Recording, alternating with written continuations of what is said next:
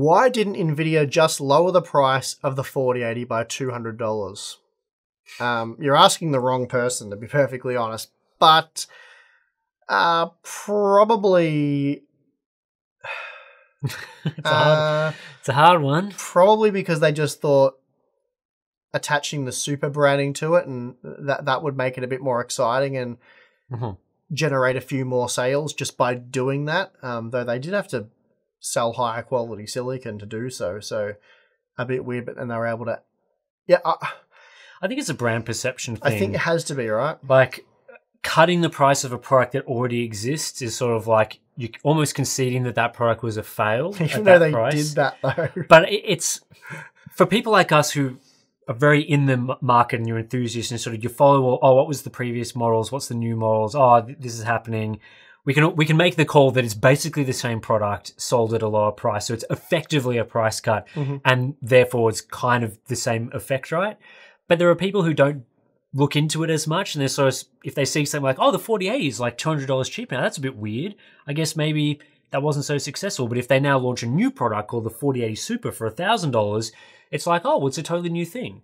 So that for the people where that, this obviously doesn't work for us because you can't sort of get us in that way. But for the people where you're not paying as much attention, which is fine, obviously, and you're just a very casual observer and you see they want that new product to say, this is our new thing. We're selling it at a new price as opposed to this is our old thing that we couldn't sell at the old price, so now it's a new price. Yeah, that's right. And also, as you say, with the brand perception, $50 discount is different to a $200 discount. That's right. So they've knocked a little bit off, whereas this is, kind of big news. And then tie into what you're saying, if you're a salesman or whatever and you're selling these things or you're Nvidia and you want to make a quote, you can say, not only is this a new product at a new price, but it's faster. Yeah, that's right. You can say it's faster. It's got more cores. It's a beefed up, improved thing. You don't have to say it's only maybe 3 or 4% faster, but you can say it's the new version, it's the super version, and it's faster. That's right. And you can even say things like, it's got a new price for the current market, whereas the 4080 was launched in a different time, sort of. So there's a whole bunch of factors to consider there. But yeah, Nvidia typically has done this. They've avoided the official price cut as much as possible. The only times you really see it is things like the 4070, where they want to continue that product in the market, but they launch another product at the same price. That's the only real time that we typically see official price cuts. If Nvidia wants to adjust the pricing of their lineup, they will almost always release a new product instead, which gives them perception advantages. And it's all.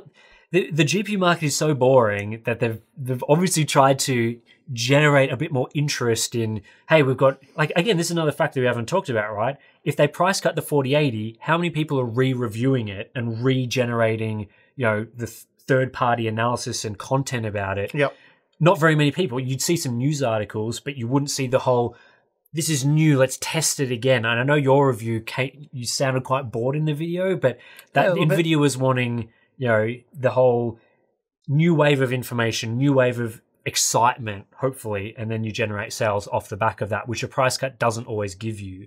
So, yeah, hopefully that explains some of the thought processes why they would release a new product that's so similar instead of just price cutting the old one.